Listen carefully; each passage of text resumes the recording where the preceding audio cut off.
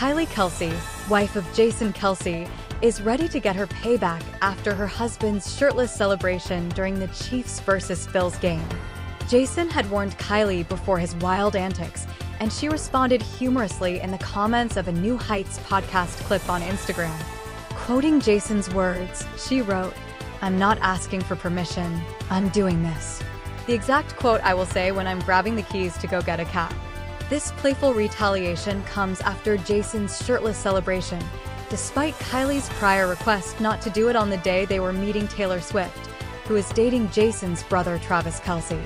Kylie had previously hinted about wanting a cat during a podcast episode, and her recent comment suggests she's ready to proceed regardless of Jason's approval. Jason and Kylie Kelce have 3 daughters and 2 Irish wolfhounds.